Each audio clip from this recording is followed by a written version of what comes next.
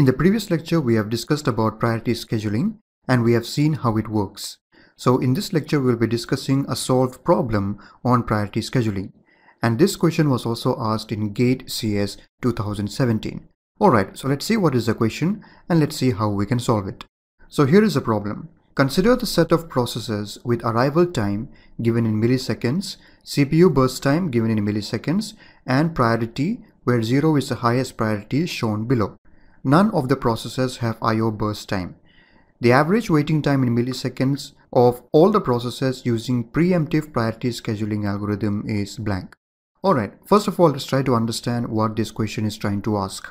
So here it says that we are given 5 processes with process IDs P1 to P5 and their arrival times given in milliseconds, which is shown here, and their burst times also given in milliseconds, which is shown here.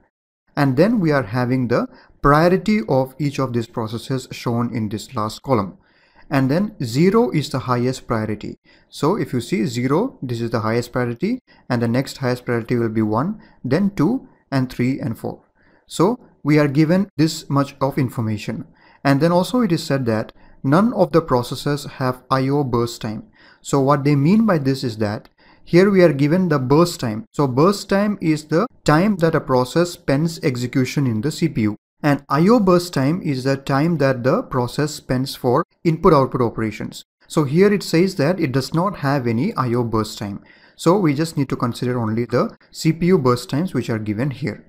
Alright, so given these informations, we are to calculate the average waiting time in milliseconds of all the processes given above using preemptive priority scheduling algorithm. So we need to assume that the CPU is following a preemptive priority scheduling algorithm. And if it is following a preemptive priority scheduling algorithm, then what will be the average waiting time for this set of 5 processes? So that is what we are asked. And we are given 4 options: A29, B30, C31 and D32. So these options are very similar to each other. So if you are trying to guess, then you may have a hard luck.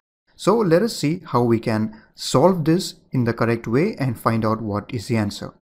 So coming to the solution, I have just copied down that same table here, and we are going to first form the Gantt chart for this. So the most important thing in solving this kind of problems related to scheduling is forming the Gantt chart. So if you are able to form the Gantt chart correctly, you can easily solve any problems related to this. So first of all, let's see how we can form the Gantt chart. And keep in mind that this is a priority preemptive scheduling. It is preemptive. So when a process of higher priority arrives, then if the priority of that process is higher than that of the currently executing process, then the currently executing process can be preempted or the CPU can be taken away from it. So keep this in mind. Alright, so let's see how the Gantt chart for this can be formed. So here is a Gantt chart for this set of processes if they are following a preemptive priority scheduling. So if we look at this table, let's see which is the first process to arrive. So we see that P1 arrives at time 0. So P1 is the first process to arrive. And what is the priority of P1? It is 2. Since P1 is the first process to arrive and since there were no other processes at that time, so P1 will be the first one to get the CPU in this case. So P1 gets the CPU and begins its execution. And how long will P1 execute? It has to execute for 11 milliseconds. That is the burst time of P1. So did P1 execute for 11 milliseconds? No. Let's see why. That is because the next arrival time that we have is 2. At the second millisecond, P4 has arrived. So P4 arrives at 2 milliseconds and let's see what is the priority of P4. The priority of P4 is 1. So is the priority of P4 higher than that of the currently executing process which was P1? Let's see. P1's priority was 2 and P4's priority is 1. So always keep in mind that the lesser the value, the higher the priority. So here P4 is having the lesser value which is 1. That means the priority of P4 is higher than that of P1. So what will happen? P1 will be preempted and P4 will get the CPU. So the CPU is taken away from P1 and P4 gets the CPU at 2 milliseconds. So how long did P1 execute? P1 executed just for 2 milliseconds and the burst time of P1 was 11 milliseconds. So if we subtract 2 from 11, P1 has a remaining of 9 milliseconds to execute. So P1 will still have to execute for 9 milliseconds the next time it will get the CPU. So right now P4 got the CPU and it's beginning its execution. So let's see, P4 continues its execution and let's see what happens. So what is the next arrival time that we have after P4? It is P2, which arrives at 5 milliseconds. So P2 arrives at 5 milliseconds and let's check the priority of P2. It is 0. So 0 is the highest priority that we have. So the priority of P2 is higher than that of P4, which was currently executing. So what will happen? P4 will also be preempted and P2 will get the CPU. So the CPU is taken away from P4 and P2 gets the CPU for its execution. So how long did P4 execute? P4 executed from 2 to 5 milliseconds. So that means it completed 3 milliseconds of its execution.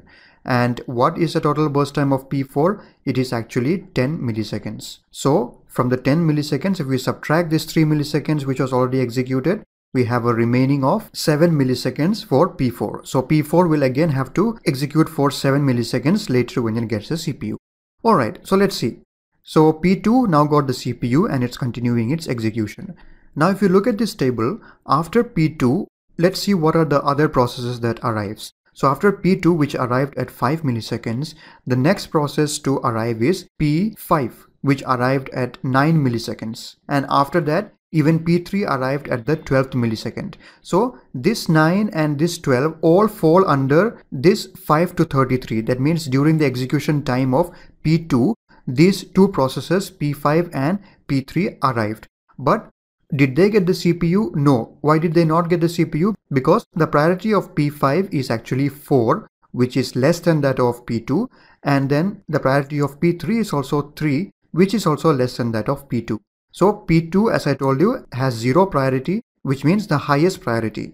So no processes will preempt P2 because it is of the highest priority. So P2 will actually execute for its total burst time of 28 milliseconds. So from the 5th millisecond when P2 got the CPU up to 33 milliseconds, 5 plus 28 is 33. So up to the 33 milliseconds, P2 uses the CPU for its execution.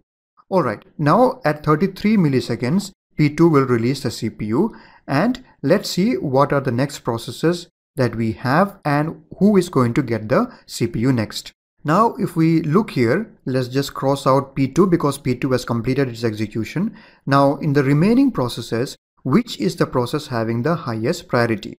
So we have P1 with a burst time of 9, P3 with a burst time of 2, and P4 with a burst time of 7, and P5 with a burst time of 16. Now the arrival times doesn't matter because they have all arrived and they are all waiting in the ready queue. So among these 4 processes that are present in the ready queue, the process with the highest priority will be the next to get the CPU. So let's see. Here we have P1 with a priority of 2, then P3 with priority of 3, P4 with priority of 1, and P5 with priority of 4. So which is the highest priority? We have 2, 3, 1, 4. So 1 is the highest priority that we have among these 4. So P4 will be the one to get the CPU now. So P4 gets the CPU and it is continuing its execution. So how long will P4 execute? P4 has to execute for 7 milliseconds because it has already executed 3 milliseconds before and 7 was the remaining time it has. So it will execute for 7 milliseconds. So P4 continues its execution from 33 plus 7, which is up to the 40th millisecond. Now P4 also completes its execution. So let's just cross it out. Now in the remaining processes that we have, which is P1, P3 and P5, who is having the highest priority? P1 is 2, then P3 is 3 and P5 is 4. So among 2, 3 and 4, the highest priority is of P1, which is 2. So P1 will be the next one to get the CPU. So P1 gets the CPU at the 40th millisecond when P4 releases the CPU. And how long will P1 execute? P1 will execute for 9 milliseconds. So 40 plus 9 is 49. So up to the 49th millisecond, P1 executes.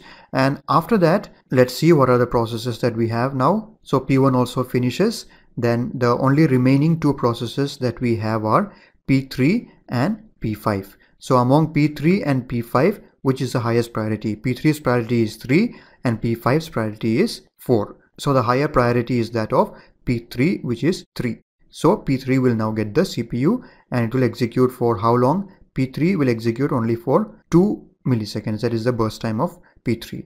So from 49 up to 51, P3 executes and completes its execution. Now the only remaining process is P5. So P5 will finally get the CPU when P3 releases it at the 51st millisecond. So P5 gets the CPU, and how long will it execute? It will execute for 16 milliseconds. So P5 executes from 51 plus 16, that is up to 67 milliseconds. So P5 execute up to the 65 millisecond, and at this point all the processes have completed their execution. So this is how we form the Gantt chart for a set of processes that follow a preemptive priority scheduling. So we saw that whenever a process of higher priority arrives, if the executing process is of lower priority than the one that has arrived, then the process having the higher priority is given the CPU, and the process that was executing currently was preempted. So that was a simple rule that we followed, and keeping that in mind, we have formed this Gantt chart. Now if we have formed this Gantt chart, now the rest of the things becomes very easy. Now we have to calculate the average waiting time. So that is what our question was. So how do we calculate the waiting time for a set of processes that we have? So here is how we do it. Waiting time is equal to total waiting time minus number of milliseconds the process executed before minus the arrival time. So using this formula, let's calculate the waiting time for processes P1 to P5 and then see the average waiting time. So the waiting time for process P1 will be the total waiting time of P1. What is the total waiting time for P1? So to see the total waiting time, what you have to do is you have to look at the Gantt chart and see where did P1 occur the latest. So P1 occurred latest over here. This was the last occurrence of P1. So what is the waiting time for P1 during its last occurrence? It was 40. It got the CPU at the 40th millisecond. So that is the total waiting time of a particular process. So for P1 it is 40 minus the number of milliseconds the process executed before. So before executing here, did P1 execute any time before? And if yes, how long did it execute? So if you see in this Gantt chart, P1 executed even here. So, and how long did it execute? For 2 milliseconds. So minus 2 and minus the arrival time. For that you have to look at this table. So the arrival time of P1 was 0. So we have 40 minus 2 minus 0, which gives us 38 milliseconds. So that is the waiting time for P1. So similarly for P2, the waiting time is the total waiting time of P2. So where is P2? The last occurrence of P2 is here. P2 actually occurred only one time. So P2's total waiting time was 5 milliseconds minus the number of milliseconds it executed before. So we see that P2 did not execute before. So it is 0. And then the arrival time of P2. What is the arrival time of P2? It is 5.